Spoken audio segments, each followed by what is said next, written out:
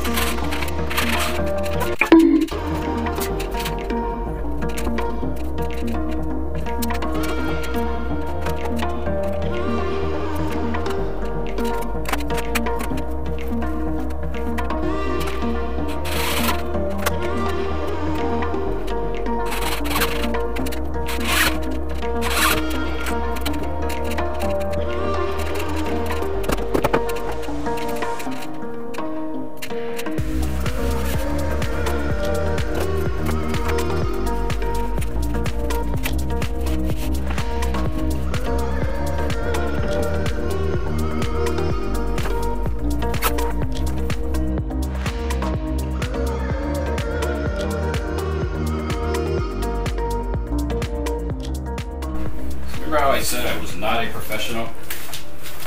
Alright, let's see. There we go. Now you can see it. And that's basically what has to happen over there. Perfect.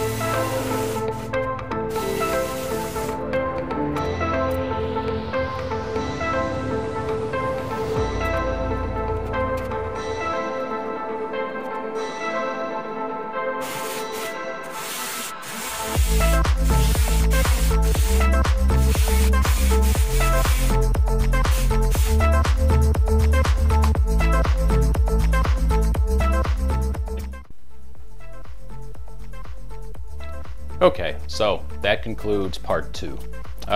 So a couple of things that I did is, you saw that I put this plastic piece on the bottom, the longer piece of course. I'm not sure if I want to go this route with one of these or use actual paper. So the good thing about the paper is when I apply it, it's not going to jut out on the bottom. One thing I noticed with this is once this is in place, it kind of flares out, meaning that when I use the joint compound, it's going to be a bump on there, and that's going to go all the way around for the 2 areas and around the door and everything.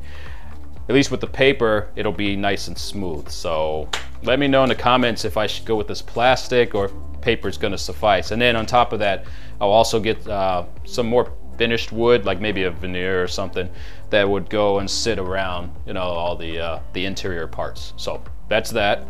What else? Next episode, I'm going to work on the actual case part that goes here. That'll be the lights that go around the entrance that you saw in the animation. So that's what's next. And I'm also going to work on the display, or the cover that's going to go in front of the display. So you saw this before. This was what the picture, the static image was in. I cut it in half and it should look like that.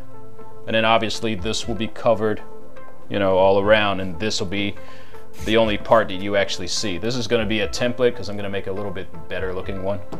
But that's basically what's going to happen. So you will have the action happening in here. And I'm thinking I'll have all this covered except for a few little cutouts here and there on the top and the bottom. That way I can simulate like radars and different displays and everything. And I think for the top, I want to have this type of display up top. So picture this kind of just in the screen, and then this type of treatment, this face, also on top of this and the whole bracket that goes on there. So that's one design I'm gonna have. The second, which I'm really excited about, don't fall. So you know the Emperor's throne room, right? What I'm thinking is doing that window that he has in front.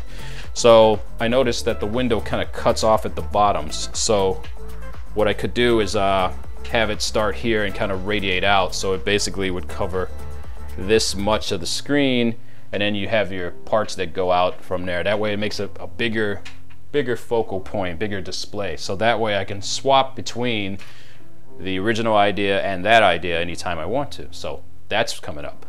So that and the entrance, that'll come up next. So if you like what you've seen so far, go ahead and subscribe and hit the bell so you can be notified when I make a new episode. And of course, thanks for watching.